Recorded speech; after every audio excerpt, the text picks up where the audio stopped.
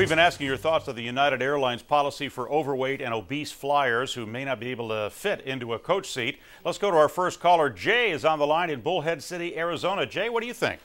Hi, Chuck. Well, I think it's very much we expect to pay a fee for extra baggage. So the airline's trying to stay in business like they are.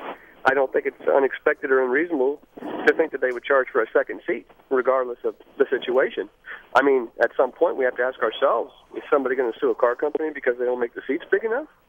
Yeah. Well, I don't think it's discrimination in any way. I think that's just business. All right, Jay, I appreciate it. Christine's on the line in Chicago. Christine, you have a similar view or a little bit different? No, I have a different view.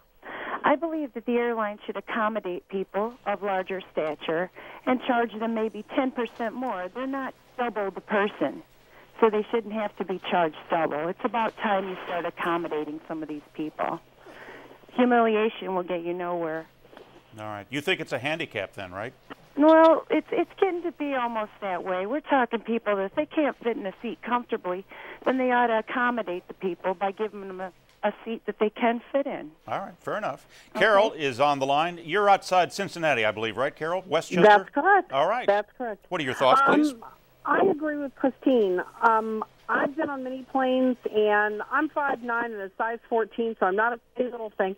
I have an issue with the seat in itself. My bigger issue is I've had people that are larger sitting next to me, and it can be uncomfortable.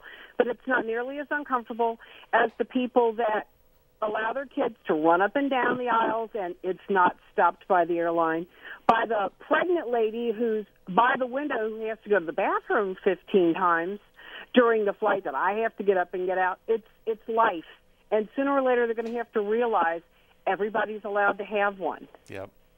I thought sure you were going to bring up screaming babies because that bothers me. I've had people sit next to me with a child that's screaming, and bless the parent. I feel very sorry for them too.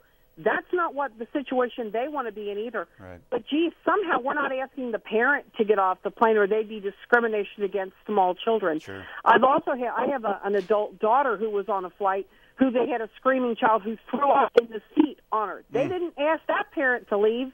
Yep, the joy of flying. Carol, I got to leave it there. Thanks. I appreciate your thoughts. Got a couple emails, too. Bonnie in Victoria, Minnesota writes, obese people pay more for everything else. Clothing, medical services, food, why not transportation?